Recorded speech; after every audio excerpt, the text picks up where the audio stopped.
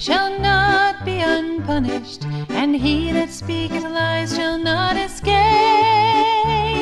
A false witness shall not be unpunished, and he that speaketh lies shall not escape. God is keeping track of every lie. There is no escape. Proverbs 19:5.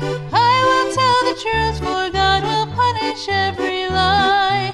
Proverbs 19:5. A false witness shall not be unpunished, and he that speaketh lies shall not escape. A false witness shall not be unpunished, and he that speaketh lies shall not escape. Proverbs 19:5.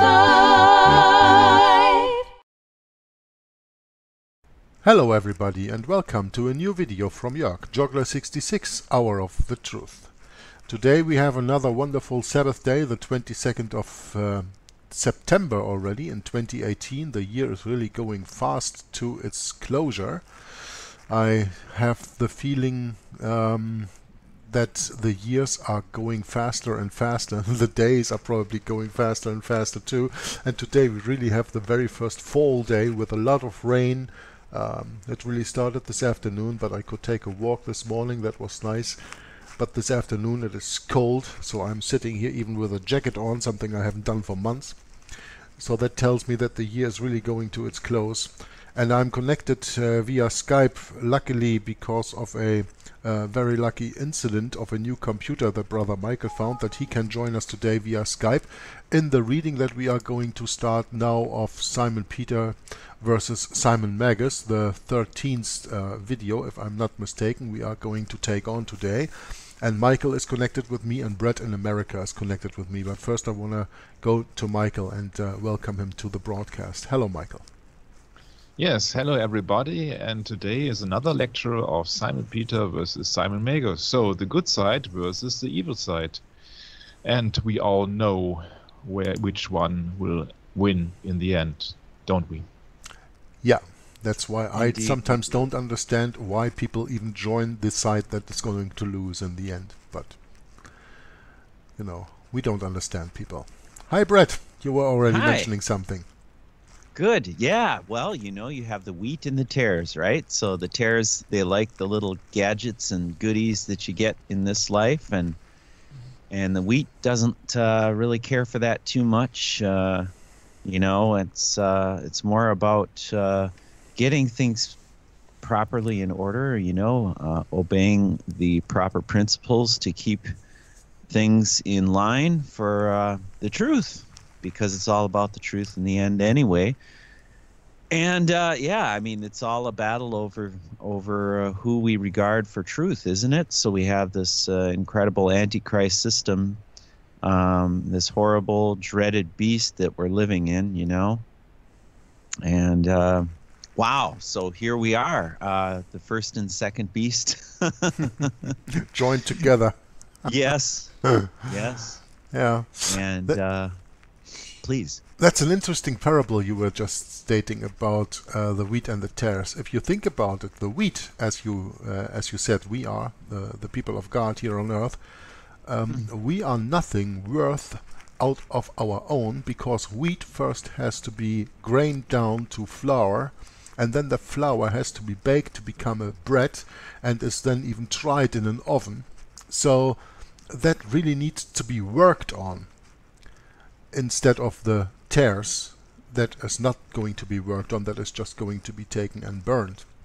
But the wheat needs to be worked on, and this is what the Holy Spirit does with us all our lives that we are here on the earth. He guides us to the truth, and He works on us so that we will be justified and sanctified when we meet our Lord Jesus Christ, whether when He comes at the second event, or when we will be raised up for the hopefully first resurrection, where we will all be in.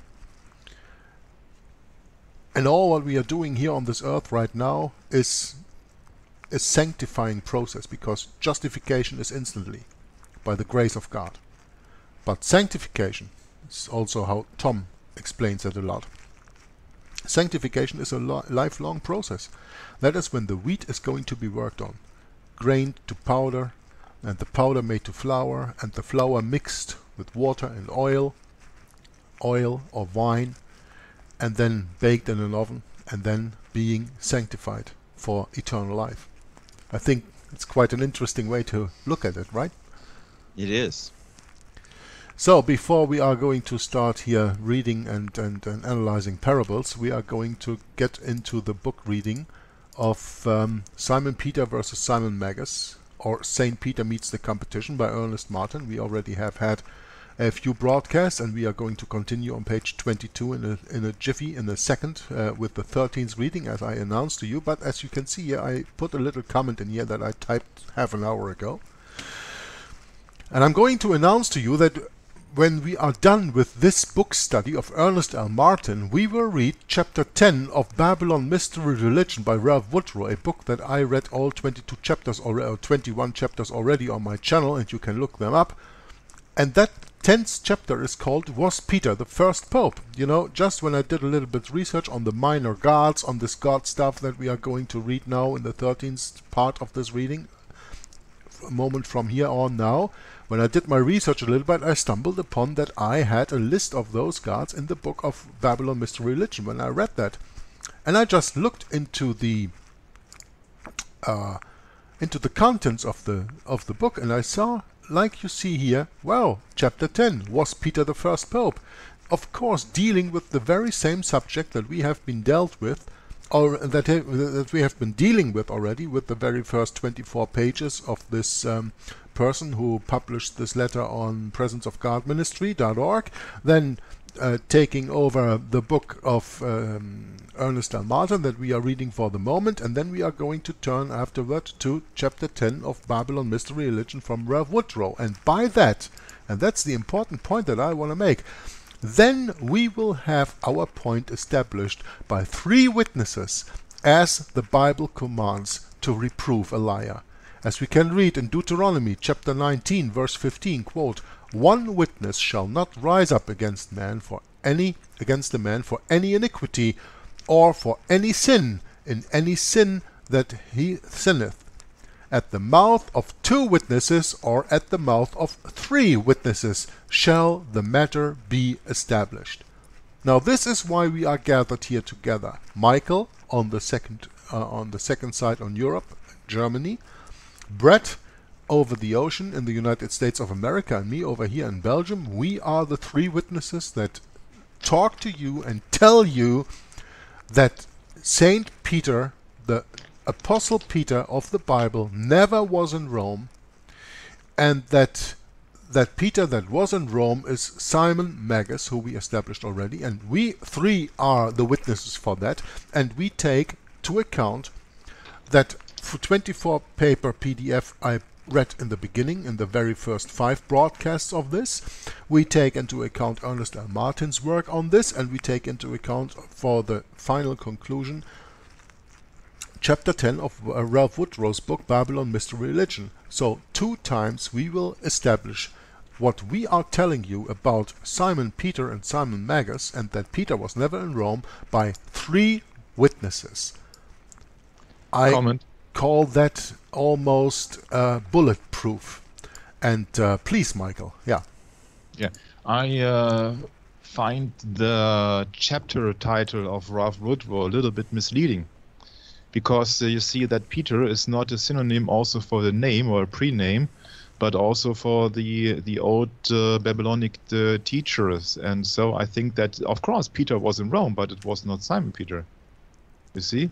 So I find this title chapter a little bit misleading. Well, that is something, of course, that you notice only when you read it in English. If you would read it if you were reading that in German, and the question was asked, war Petrus der erste Papst? Yeah, you're right. Then that question would not arise in this way.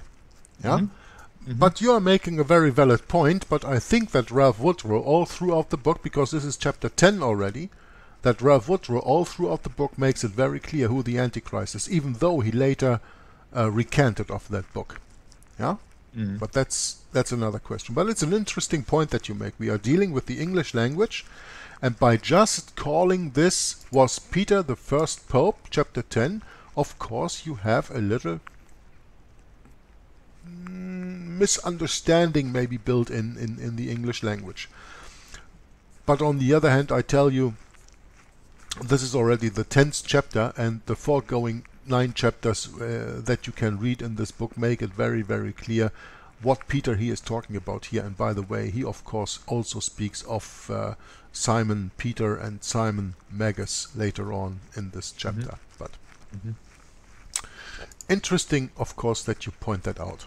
Okay, so when you guys are ready, I'd say we go start reading on Ernest L. Martin's book, page 22, as you can see here on the screen. Is it okay for you that I start? Please do. Okay.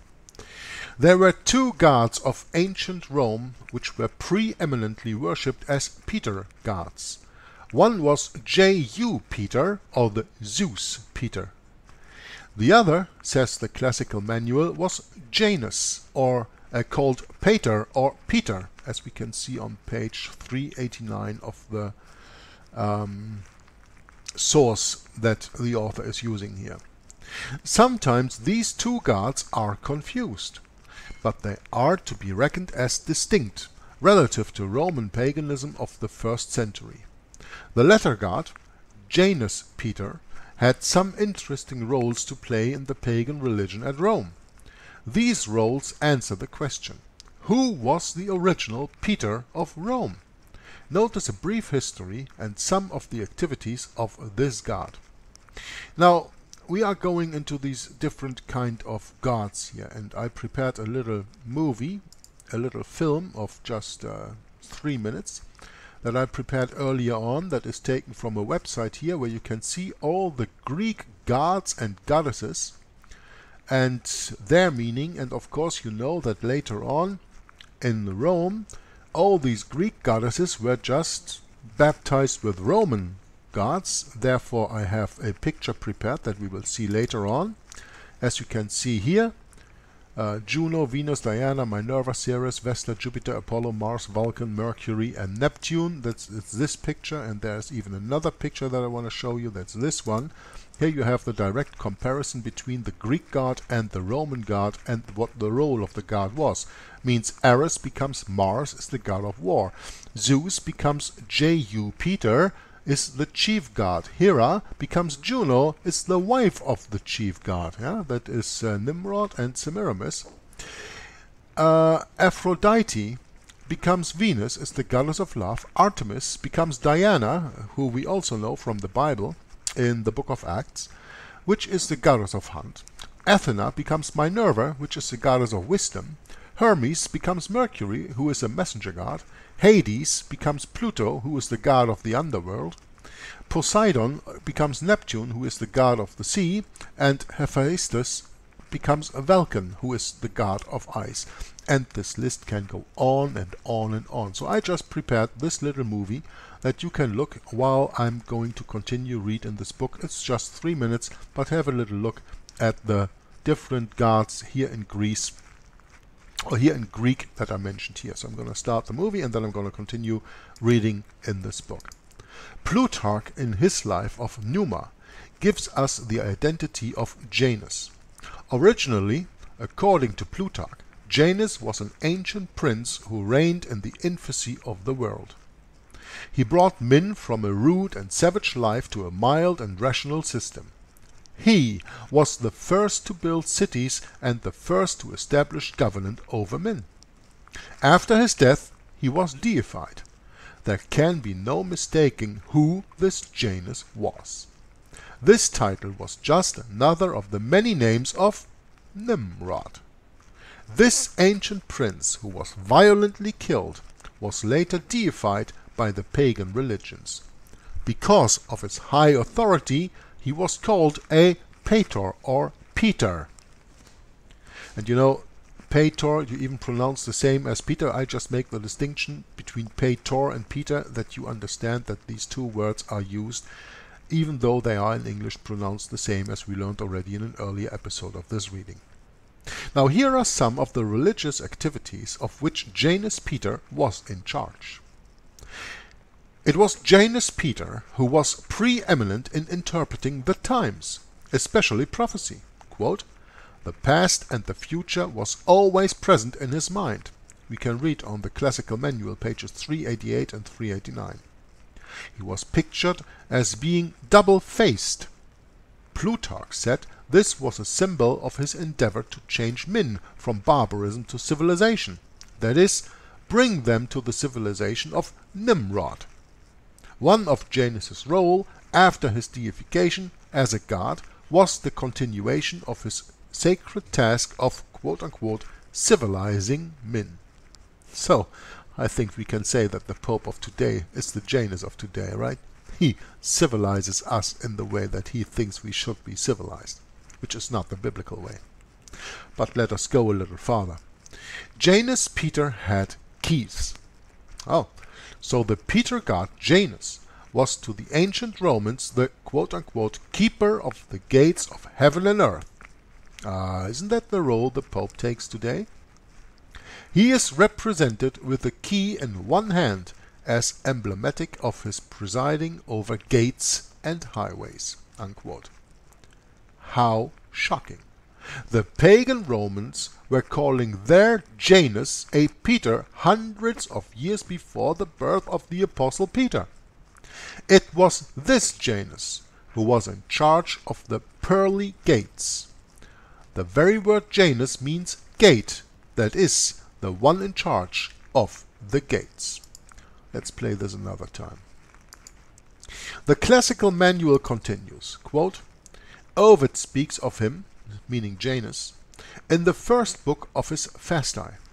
His face is doubled to denote his equal empire over the heavens and the earth." Does not the Pope claim the same power today? "And that all things are open and shut to him at his will. He was infallible," as the Pope from 1870 on when he speaks ex cathedra, "and answered to no one for his actions, so like the Pope, because the Pope is the judge of all men and not to be judged by any man, according to Roman Catholic canon law. So that he governs the whole universe, the Catholicum. And alone he possesses the power of making the world revolve on its axis. That he presides over the gates of heaven." Unquote. Now the Catholic, or the Catholics, claim to have the keys. The Catholic Church claims Peter gave to it the keys of the gates of heaven, and that no one will enter into God's presence unless that church opens the gates. It's like unam sanctam. It's absolutely like unam sanctam. Yeah. The very word cardinal means hinge. The cardinals of the Roman Catholic Church are the hinges upon which the gate, the Pope, is able to turn. The classical manual continues, and by the way, this what I'm reading here now is you get so much more information on this subject if you are going to read Alexander Hislop's The Two Babylons. And more compressed than Alexander Hislop's work, but still the same deeper information you get when you read Babylon Mystery Religion. I have not read Alexander Hislop's work in English, but I have read it in German, and I have read the Woodrow work of Babylon Mystery Religion in English, and I'm going to read that in German in the future because I have the German book of that also. And that's going to be an interesting read. But for the moment, one of my German brothers is already busy to, believe it or not, he is going to translate James Aitken Wiley's The Antichrist, the Pope is the Antichrist, a demonstration. Already busy with that work. Just wonderful how the Spirit works lately in our life and how people all of a sudden pop up out of nowhere, more or less, and do this wonderful work to edify the whole world. But anyway, let's continue in this reading here. The classical manual, which we've just already mentioned a little bit earlier in the reading in the quote, continues to say, quote, "The successions of day and night were regulated by his influence, and that the east and the west is at one moment open to his view." Unquote. It was Janus Peter who also controlled the calendar by his priests.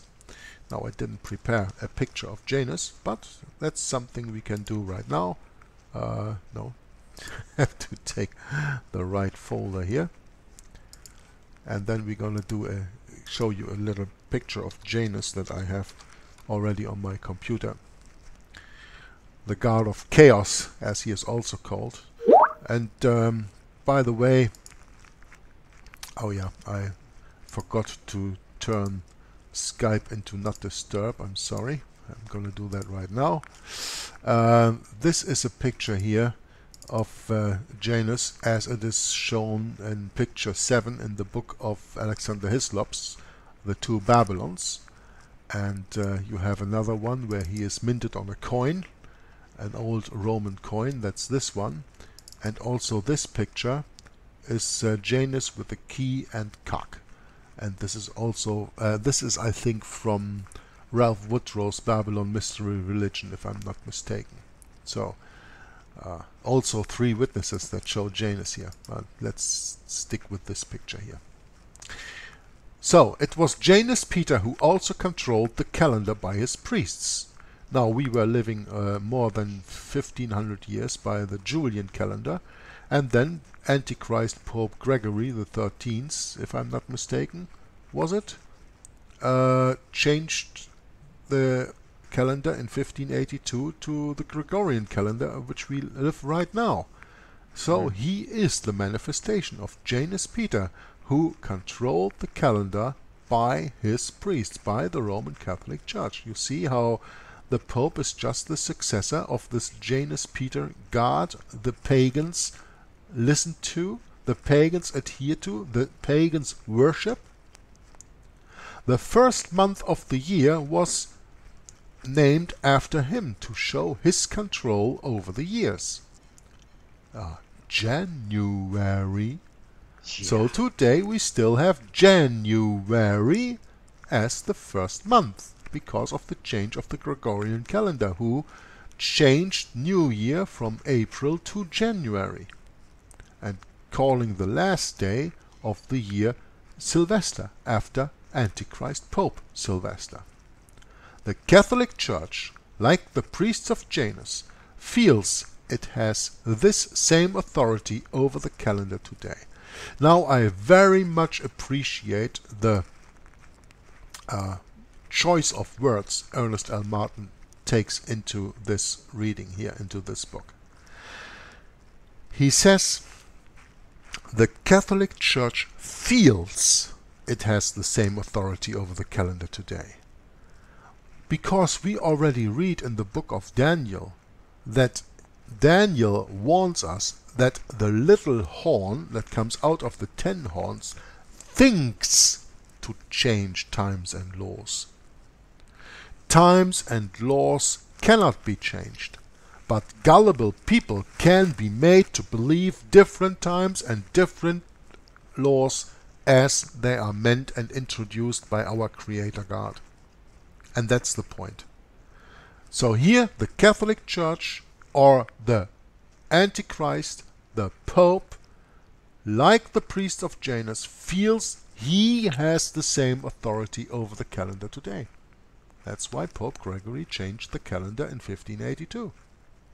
And they still have to do these changes as he did then, because then he scrapped 11 days out of the calendar from the 4th. The next day was the 15th of October all of a sudden, because they are running a 365 year solar year, and God created the earth with months of 30 days and 360 days a year, because otherwise all the predictions, all the prophecies of the Bible would be far off in days if we count by 365 days and not by 360. And they are not far off. The Bible is very precise, but the Antichrist is not. but he can make people believe whatever they want to. That's why already Illuminati Weishaupt said in a quote, "O gullible man, what can you not all made to believe?" Yeah, something like that. It's not a word by word quote, but that's about what Adam Weishaupt, the founder of the Illuminati, is quoted to say. Because the people are so easily distracted by anything else but the Bible, instead of adhering to reading and studying the Word of God. The Catholic Church, like the priests of Janus, feels it has the same authority over the calendar today. It does not have it. But here for the moment in Europe, believe it or not, we have this childish discussion about we are going to stay with the system that every March we change to daylight savings time, and every month of October we change back to the real time, the winter time as they call it. Do you know what, according to a few how do they call it when they ask a lot of people, I just forgot the word, help me out here. Oh yeah, like not a survey, poll. surveys Yeah, or there we polls. Yeah, according to different polls, people said no. Let us just stay with summertime, daylight savings time. So not even with the real time. Even people are so dumb that they opt for an artificial time instead of the real time that was given by our Creator. And this is a discussion that is around Europe already for a few years, and these polls have been made the last 2 years, and they are going to make a quote-unquote decision on what time we have to follow according to these different polls. So I'm looking forward to that maybe next year or the year after, that we probably maybe don't even have a change to daylight savings time anymore, but we are regulated under all daylight savings time, living all the time, not making any change of year anymore. You know, this is just a small point, but it proves the argument that the Antichrist has power to change times and laws, to change times. Nothing else. Like with this law since the 1970s here in Europe, that the Antichrist changed the days of the week. And all of a sudden made Monday the first day of the week, and by that Sunday the seventh day of the week. That is official policy over here in Europe. Believe it or don't believe it. Look it up for yourselves. I don't care. That's the truth. Here in Europe we have Monday as the first day of the week. But good. Let's go back and see if there is another name for Nimrod. Now, before we do that, let's just take a picture of Nimrod here, because when we are speaking about him, there is no harm in looking up a picture for him. And here we have an interesting little tablet that I showed you already last time. Other names for Nimrod, so you can have a look at this in the meantime. This is here, of course, in the very first. This is Greek. Then here you have the Roman names, and here you have other pagan names, like in the northern gods like Odin and Wodan and so on and so on. So have a look at this. Other name for Nimrod. Yeah, please, Michael, what do you want to say? I smell a coincidence. You smell a coincidence, okay. Yes, it's just looking up for the Greek content, and I just remembered seeing a sign called Eros Center. Yeah, you know, I come from Hamburg, and there we have this quote-unquote this street which is called the Mile of Sin, the Reeperbahn, and there are a lot of quote-unquote Eros centers. Yeah. Interesting point you make there. Yeah, Eros, who becomes Mercury, or is actually Tammuz. Okay, another name for Nimrod. So here in the tablet you can look it up, and I'm going to continue the reading here. Finally, the author says it is necessary to notice at least one more name under which Nimrod masqueraded.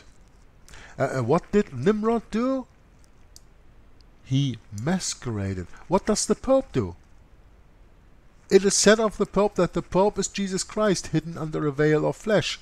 So, in other words, in the Roman Catholic belief system, Jesus Christ hides himself behind a mere sinner. Masquerading. Nimrod was also masquerading. So we have a lot of history already of the Pope already going back to Babylon here. Because as Nimrod masqueraded himself, the Pope masquerades himself today, even still. So finally the author says it is necessary to notice at least one more name under which Nimrod masqueraded. The name Mithras, the Persian name for Baal, the Sun, sun god. This Mithras worship of Nimrod was popular and was one of the last to plant itself in Rome, but it had a very old theme, outright Peter worship. Quote, Mithras was styled by the nations of the East Peter. His temples were Patra and Petra, and his festivals Patricia, unquote, as we can read in Brian's work, Volume 1, page 370. Yes, even Nimrod, under the name Mithras, the sun god, was called Peter. Sir James Fraser tells us of this religion of Mithra, the religion of the pagan Peter coming to Rome. Notice it. From The Golden Bow, St. Martin's Edited, Volume 1, page 471, we read, quote, Among the gods of Eastern origin who in the decline of the ancient world competed against each other for the allegiance of the West was the old Persian deity of Mithra. The immense popularity of his worship is attested by the monuments illustrative of it, which have been found scattered in profusion all over the Roman pagan empire. In respect both of doctrines and of rites, the cult of Mithra appears to have presented many points of resemblance, not only to the religion of the mother of the gods, but also to Christianity. Unquote. Now, how are Catholics are going to accept Peter worship? Easy, as we can see.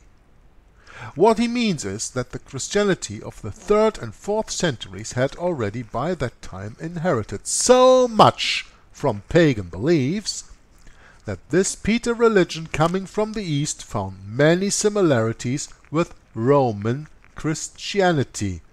Roman Christianity is apostate Christianity, as Henry Gretton Guinness tells us in his book Romanism and the Reformation. Yeah?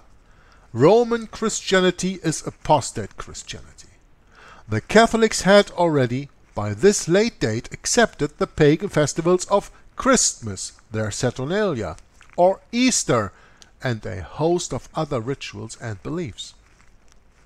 Now Fraser continues in his work and says, quote, Taken all together, the coincidences of a Christian with the heathen festivals are too close and too numerous to be accidental, unquote.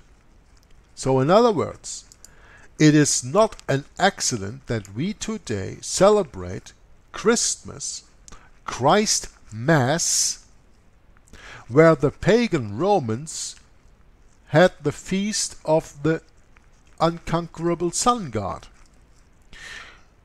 where the Mithra cult was worshipping the unconquerable sun, 25th of December, the winter solstice very close by. 3 days, as they teach, that the sun is not moving 1 degree neither to the south nor to the north, but where the sun is dead for 3 days, on the 22nd, 23rd and 24th of December.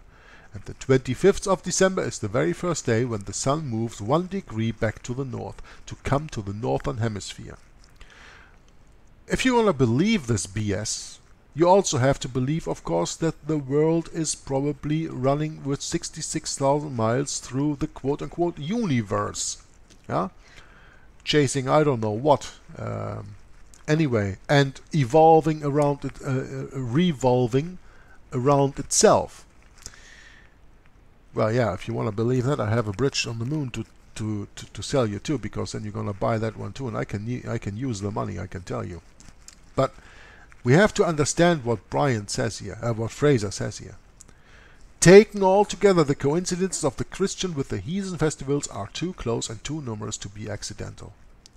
We cannot emphasize this enough, that the pagans just took their festivals and then quote-unquote Christianized them. That's what they did with Saturnalia, with Christmas, that's what they did with Passover, with Easter, and so on, and so on, and so on. It was this pagan Mithraism which gave the most to quote-unquote Christianity, to Roman Christianity, to apostate Christianity. That's the way we have to read this. Now Brian shows that the chief name of Mithra in the east was Pater or Peter. Quote, his temples were Patra and Petra, and his festivals Patricia, unquote, as we read already earlier, the same quote in this book. Everything connected with this ancient pagan religion, everything can be traced right back to the original Peter, the original interpreter of the mysteries, who was none other than Nimrod. This is the same mystery system which the Roman Catholics have absorbed, taken in completely, sucked it up, hook, line and sinker. And that's why Roman Catholics are no Christians in the sense that we understand Christianity. Yeah? We have to get that into our mind. He also sits in Peter's chair, the author continues. No wonder the Roman Catholic Church claims to sit in Peter's chair, and that the chief temple of the world is today called Saint Peter's. That church has accepted the practices and symbols of the oldest pagan religion on earth, Peter worship, the religion of Nimrod. Now this pagan religion was believed and practiced long before Christ ever told the Apostle Peter and the other apostles that they were to have the keys of the kingdom of heaven, as we can read in Matthew chapter 16 verse 19. Satan counterfeited God's true religion centuries before Christ came. This was Satan's attempt to smother God's true religion with a counterfeit that to the untrained eye looks genuine. He did this principally through Simon Magus, Simon Peter the Magus, who amalgamated all the pagan religions into one universal, speak Catholic religion, and called the system Christianity. Now the Bible tells us to come completely out of this false religious system, masquerading under the name of Christianity. Revelation chapter 18 verse 4. We are to get back to the faith once delivered to the saints. We can thank God for His goodness in giving us and giving to His church the truth. We can thank God for His goodness in giving to His church the truth, to us, who we are, the body of Christ on earth. Now Simonites establish universal church, the followers of Simon Magus, that is Simonites. Elevating his personal teachings above the Bible and preaching a no-works doctrine of salvation, Simon Magus soon had a universal popular following. Deified by the Romans, he was buried on Vatican Hill, read how it happened in this coming article. Simon Magus, just like his Samaritan forefathers, deliberately blended together the teachings of Babylon with biblical phrases. In other words, for the people who want it more clearly spoken, Simon Magus blended together the holy with the profane, something that God is absolutely against and which he warns of numerous, I think even probably uncountable times in his word. Do not mix the truth with the lie. Do not mix the holy with the profane, because a little leaven will spoil the whole bunch. Comment. Please. You just spoiled my ending comments. Oh, I'm sorry. Because I was just getting the idea what's all behind it, because you see that the Roman Catholic Church for America, for the United States of America, for example, has had to offer a compromise. So they mixed the holy with the profane in order to mix together with the evangelic or Protestant church for the so-called ecumenical movement. Okay? But on the other hand, the origin of that is also that in the times of Constantine, they were mixing the Mithras religion with the Christ religion to make ends meet, to have a compromise, to mix the holy with the profane. And that was just popped into my mind, and I found it a very good end credit. But okay, I have to look for another comment. I'm sorry I took that away from you, brother. I had no idea. But the point that you are making, and let's turn to this work from Ralph Woodrow here. The point that you are making is one that you can perfectly read about in Ralph Woodrow's work, Babylon, Mystery, Religion, Ancient and Modern, about how, at the time of Constantine, the pagan rites and rituals were wrapped around Christianity, and by this way Christianity quote-unquote baptized the old pagan Roman system. This is this whole book all about. I mean, for people who do not know it, when we just have a look at the content of the book, Babylon is the source of all false religion, we read in the first chapter. Then we read about mother and child worship, Mary worship, saints' days and symbols, obelisks, temples and powers. Is the cross really a Christian symbol? We read about Constantine and the cross and his revelation he had at the Milvian Bridge.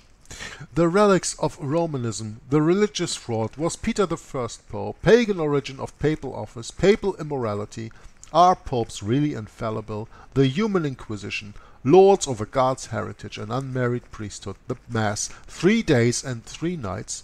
The question is solved: how could Jesus Christ be crucified on Friday and rise up on Sunday and then be dead for 36 hours, as he said himself he would be? Impossible. This is something we will learn in 3 days and 3 nights, a very interesting chapter. Fish Friday and the Spring Festival and the Winter Festivals. And of course here with Fish Friday and the Spring Festival, this is about Easter, and the Winter Festival, this is about the winter solstice, this is about the Saturnalia. This is about how the pagan Roman Empire adopted things from Christianity into their own. And we all know, of course, that Jesus Christ was not born on the 25th of December. We know that because we understand Daniel chapter 9 verses 24 through 27 completely correct. And how we understand it completely correct. And then there is no way that Jesus Christ was born in the middle of December. And this is something that we will learn here. So I can tell you, going to read this book, Babylon, Mystery, Religion by Ralph Woodrow, is a very interesting task to do. That's why I took it on me already some years ago, and I'm quite sure that if I read it today, I would probably add much more comments, many more comments to my reading as I did at that time. But you know, I don't go back to my vomit like a dog. I done that work, I did that work, and now I'm gonna go on. But chapter 10 we are going to read again, and he makes it very clear in his Babylon Mystery Religion, Ralph Woodrow in this case, how the mixing of the holy with the profane is on the basis of the Roman Catholic Church as we know it today. So that's a very interesting and valid point you made there, Michael. Thank you for that.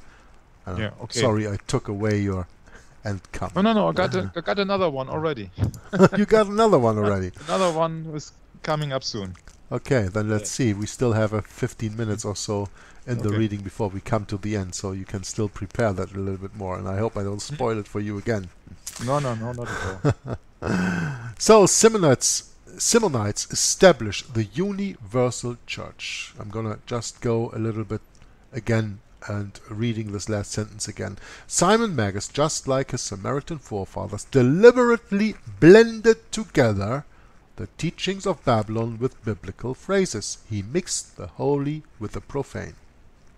One of his main intentions was to appropriate a Christian vocabulary to the Babylonian ceremonial system. In other words, he kept on with his heathenism, but now called his system Christian in origin. Let's go on. Quote from the Dictionary of Christian Biography, Volume 4, page 683, tells us, but he, speaking of Simon Magus, promised that the world should be dissolved, and that those who were his own should be redeemed. So that's why the Pope says that in Unam Sanctam, as Michael mentioned earlier already. I think it was Michael, right? Yes. You mentioned Unam Sanctam, or was it Brett who mentioned Unam Sanctam? No. It was Michael. It was Michael. Okay, thanks. 1302. What? 1302. Yeah, 1302 by Pope Boniface VIII, who wrote the bull Unam Sanctam, in which he stated that it is absolutely necessary for the salvation of every human creature to be subject to the Roman Pontiff.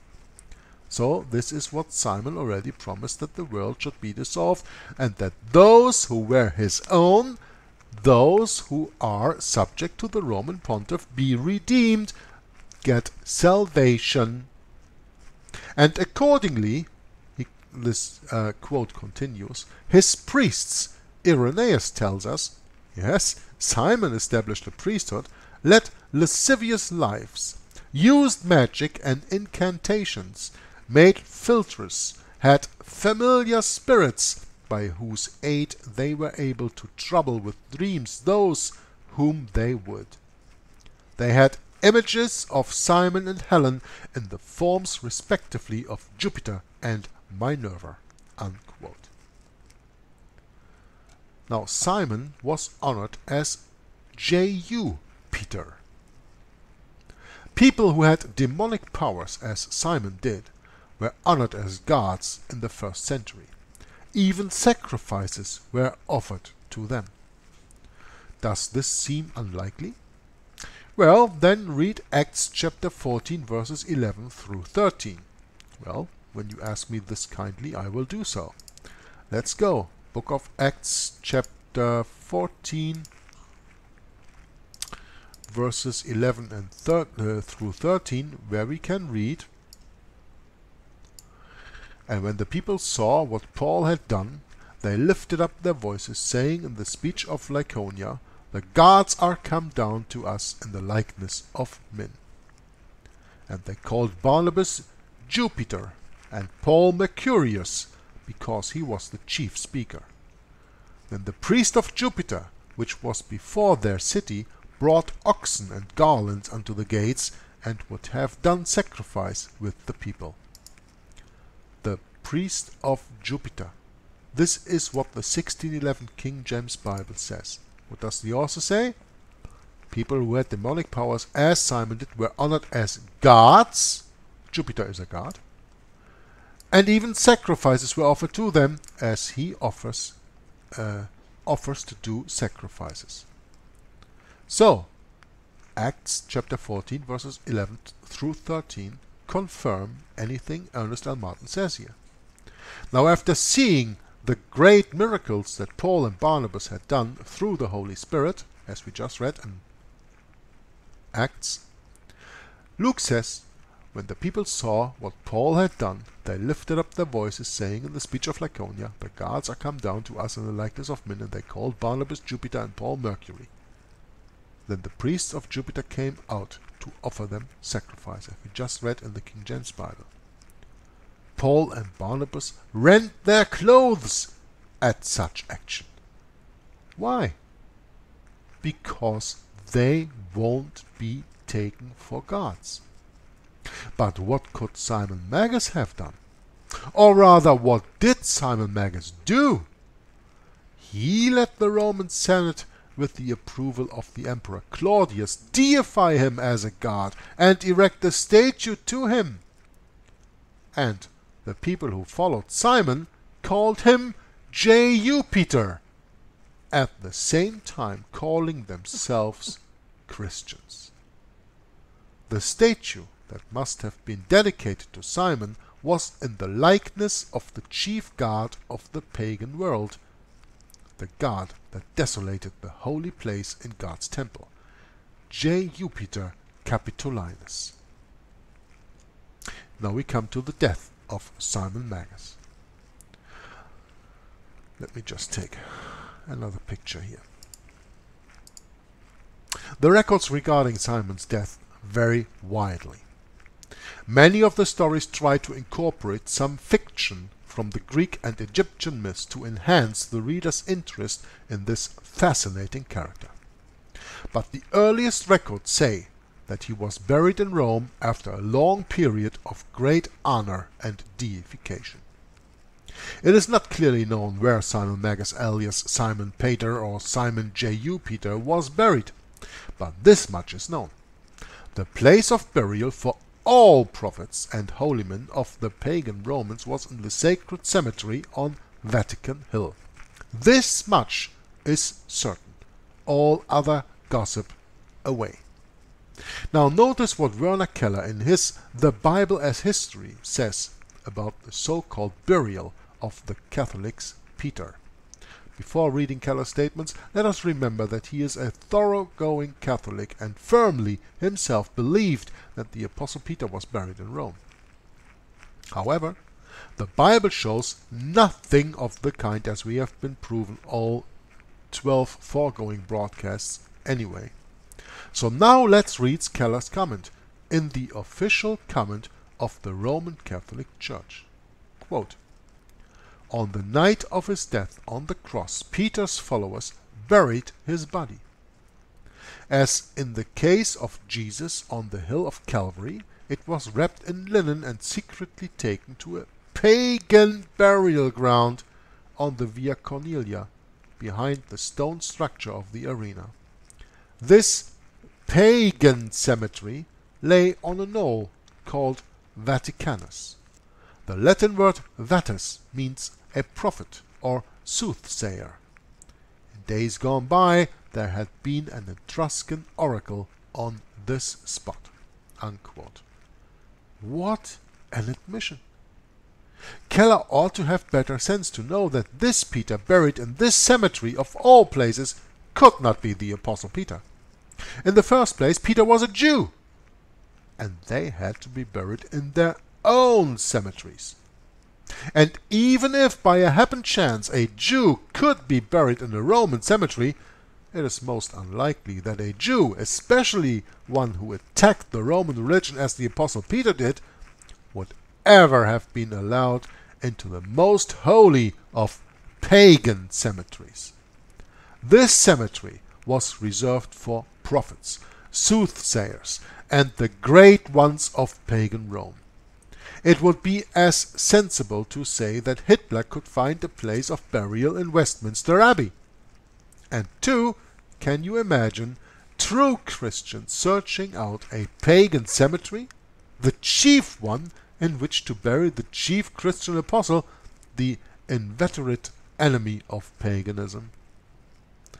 This place of all places, could not be the place of the Apostle Peter's burial, even if he had been in Rome. But there's really no better place for the burial of Simon Magus. He had been and was being honored as a god, not only by the people of Rome, but even by the emperor and the whole Senate.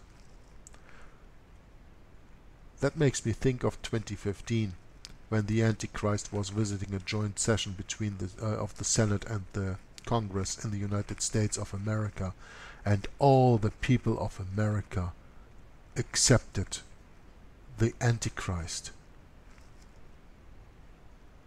as God on earth. Yes, the author continues, Keller and his Catholic friends would have undoubtedly found a Simon, but not the Apostle Peter. And with this, I'm going to close down the reading for today, the 13th reading of Simon Peter Meets the Competition. Peter was never in Rome. Simon Peter versus Simon Magus. And I will turn to my two wonderful friends and brothers in Christ who accompany me via Skype on this wonderful call and this wonderful reading. And first, of course, we want to see if Michael has already found another closing remark. Please, brother. Yes, you did. I am beginning to wonder if there is some intention behind the word or the mixed up with Peter and Peter and Petrus and what else, so that the common people think it's the meaning is nearly the same as the Jew Peter and the Simon Peter and Peter and etc. etc. I'm beginning to think that there is some evil intention behind it, so that people can be deceived more easily, because you see that for the most part of the crowd of the common people, it's okay, they worship a god, and which kind of what god, what kind of god, it's maybe of not that much importance for them. It's just called Peter god, and so it's okay. What are your opinion about it? Well, you know that in that system of Roman Catholicism you have a inner teaching and an outer teaching. You have esoteric and exoteric knowledge. And this is a prime example, in my humble opinion, to tell the quote-unquote people who like to adhere to the Jesus of the Bible and call themselves Christians, to lure them into the Roman Catholic belief system by telling them that they are the successor of Peter, that they are the true apostolic church, which they are not, by using an exoteric, mean outside teaching that is absolutely the opposite of the inside teaching, and the inside teaching, the esoteric teaching, only gives away the real roots of that religion. That's my short stance on that, Michael. Okay. But maybe you want to ask Brett the same question. I don't know. Yeah, sure. Yeah, that's interesting, because could you phrase that question again, please? It's just that I'm suspicious about the intention of the mixing of Simon Peter and Simon Magus with the it's a similarity of the pronunciation. And if you look upon the Peter or Jew Peter, there's always a Peter in it, so that for the most part of the people, it's okay. They think they know, but they are being deceived because it just sounds similar, but it's not actually, it's not the same thing. Yes, that's my thing, because you see, even if we are getting confused with so many Peters around it and with so many meanings behind it, then what will the ordinary people make up with it? So, well, that's a really good point, because it's just adding more layers of confusion on top of something that's already just so mangled and mixed up that it's hard to see clearly. Well, this is another good reason why history is so vitally important, to get a basic viewpoint of what cornerstone we're building our faith on, what manuscripts we use to understand what God was trying to tell us through the witnesses that followed him. So we have all these false witnesses and false beliefs and all of this tradition, and I mean, it's really horrible when you stack all this up, and then you add on to top of that living here in America and what the American influence has become on the world. Then it really becomes confusing. You know, I've only been to Europe once, and when I was there, I was just awestruck by how different it was over there compared to here, in many regards. And that was when I was 20 years old. So I can't imagine, you know, going back over there now and just trying to live for a few weeks and just kind of take it in all over again, how much different it would be because of all of the different ideologies that have been foisted upon us since that time. So, you know, when Antichrist came over here to a joint session of Congress to give his speech, like Yerk was pointing out, this was very telling about the leadership of this country, because our country basically has given in and has been promoting this freedom of religion ever since its founding, for the very principle of allowing the Catholic faith a foothold. And by allowing that foothold, it has allowed this freedom of religion. And it gets really confusing, and it really shouldn't be, because, you know, if we were to look at the more critical aspects of this history, which, you know, Yerk and Tom have done on their readings and discussions for all these years, really, since this 2015 visit of this Antichrist that we know. And biblically, it really adds up, and it really packs a punch, and it just really drives it home that, yeah, we're in a load of trouble and we're in a load of hurt, because America is basically leading the whole world to worship this fallen system of worship, you know, this beast. So, yeah, I mean, it's when you really take it in, it really is something. But it takes a long time to look at the study and to consider the historical aspects of it, right? I think what you mean is that it takes very much time to go beyond that. Yes. And to to uncover the truth. And I think you will agree on a very famous quote of an American. I don't have to mention his name. It goes like, breakthroughs are available to those who can remove one of the truth protective layers. Yeah. So you see, there are many issues where you have the official meaning on the surface, but beyond that you will discover that there is a complete opposite meaning beyond that. So I think that for most people it's too complicated and too time wasting to discover that. And so they think, okay, the people which are telling that, the priests and the Pope and the cardinals, they know their stuff, they know their Bible. Who am I to have another different opinion, because the Or Roman Catholic, to actually confront yeah, and to challenge the status quo of this system.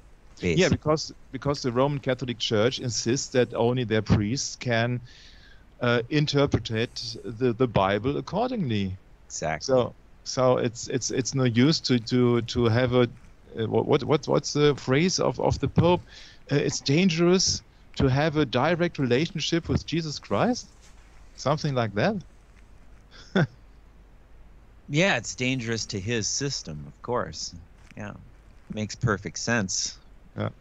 From both perspectives, actually, because he's the God of this world, and down with the ship he will go when Christ returns.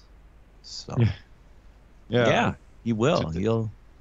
He'll be numero uno, as they say. Numero uno. That was an that was a very strong Austrian guy which claimed that he was numero uno. Arnold is numero uno. That's right. Okay.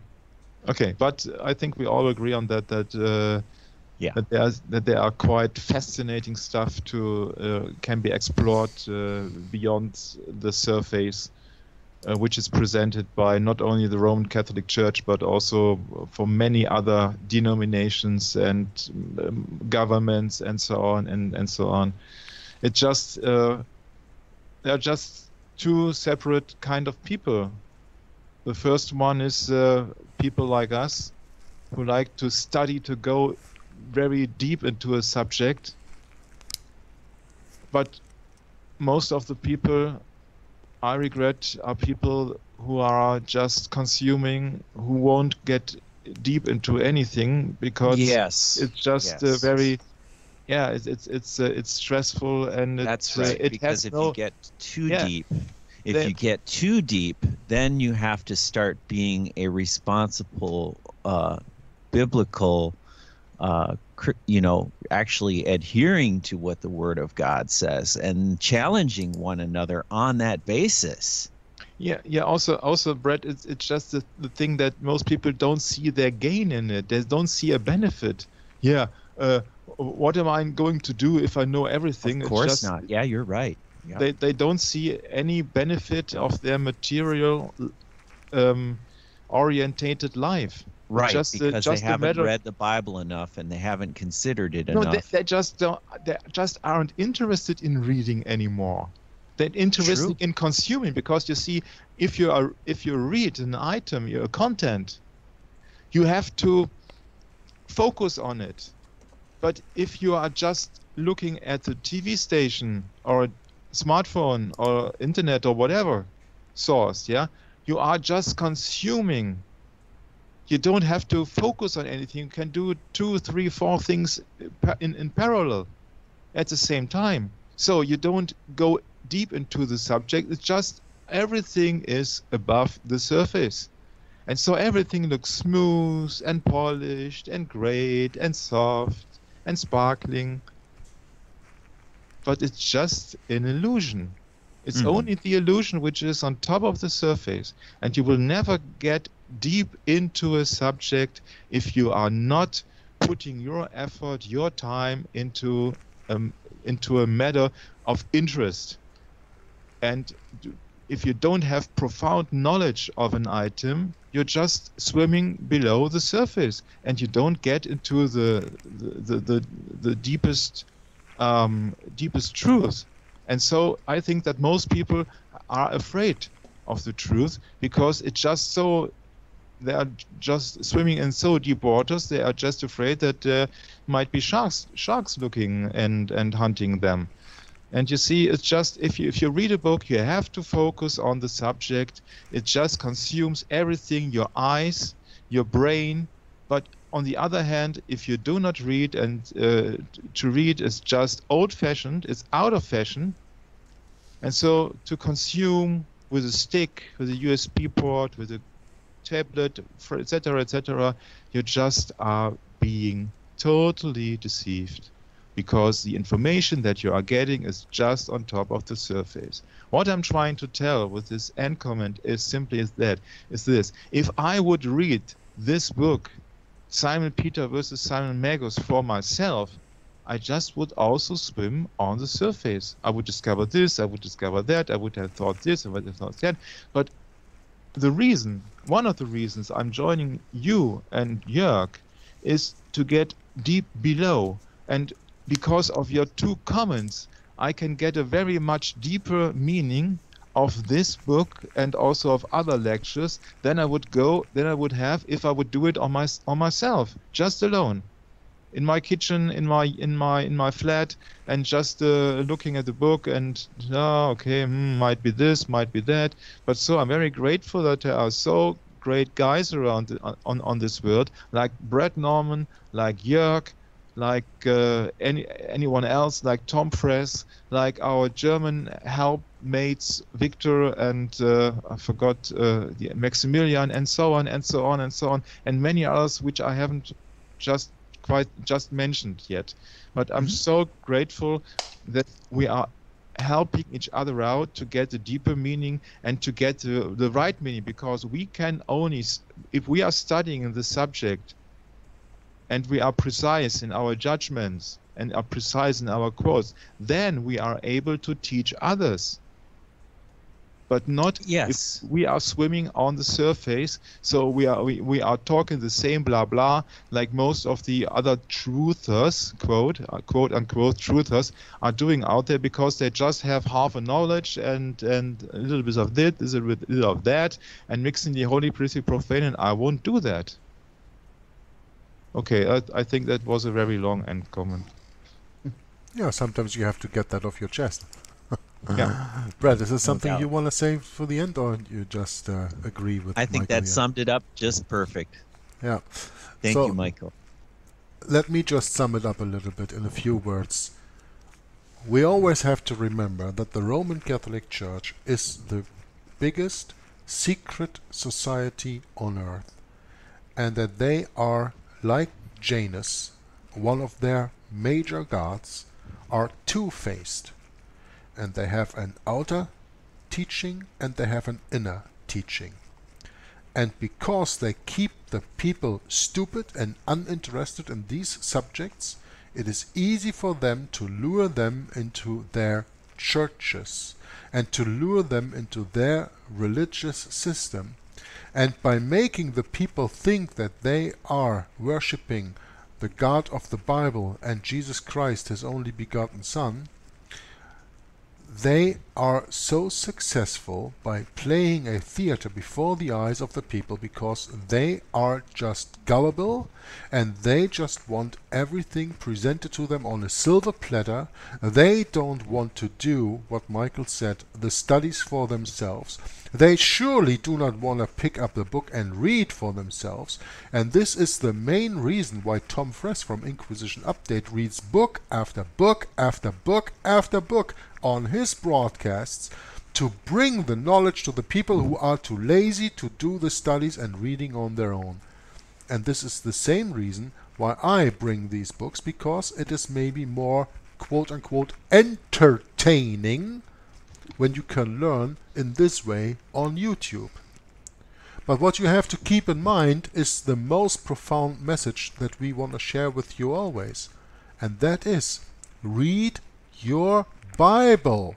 If you are not so familiar in reading historical books, history books, Protestant books from Henry Grattan Guinness, James Edgar Wiley, sermons from Charles Spurgeon, and other people who made themselves a name in the body of Christ the last few hundred years, then at least turn to the 1611 King James authorized version of the Bible and read and study the Word of God, and everything else and every interest else but reading the Bible will come out of the Bible reading itself. The fear of the Lord is the beginning of wisdom, God says.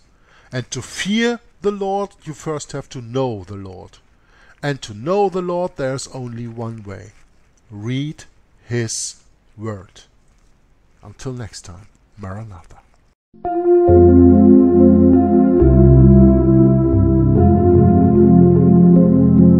The fool has said, in his heart there is no God.